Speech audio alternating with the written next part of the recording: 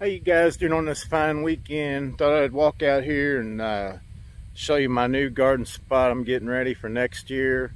I planted some buckwheat on it. I was going to put some more sorghum sudangrass out, but I ran out of seed. I did plant a little bit, but I just didn't have quite enough. But I'm going to show you all this buckwheat.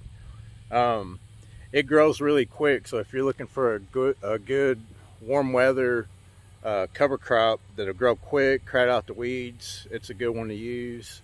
But I'm going to let this go probably maybe 3 or 4 weeks and mow it and probably give it a good tilling, and I'm going to plant my tillage radishes.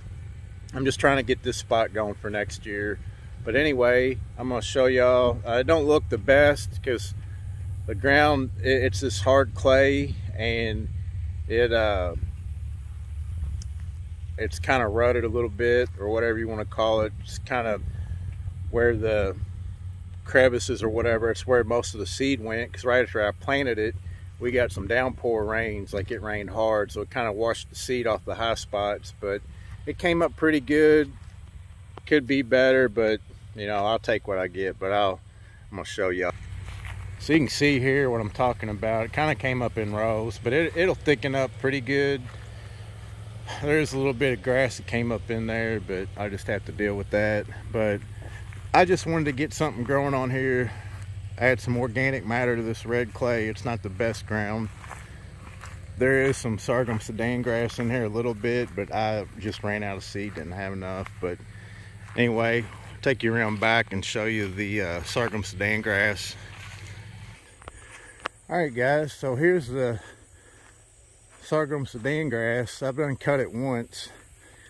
I'm gonna cut it again probably in the next couple of days. We're supposed to get some rain, so I'm gonna get it cut down. But it's grown really good. It grows fairly quick once it comes up, but adds a lot of good organic matter. I really like it. It adds a lot when you cut it. It really adds a lot to the soil. But it also has good deep roots that brings up a lot of nutrients. But I highly recommend both these cover crops. This one here, the sudangrass, if you're looking to add a lot of organic matter and draw up a lot of nutrients from down deep, I recommend it. The buckwheat, if you're just looking for a very quick growing cover crop and something to grow faster than the weeds, I recommend it. But I'm really happy.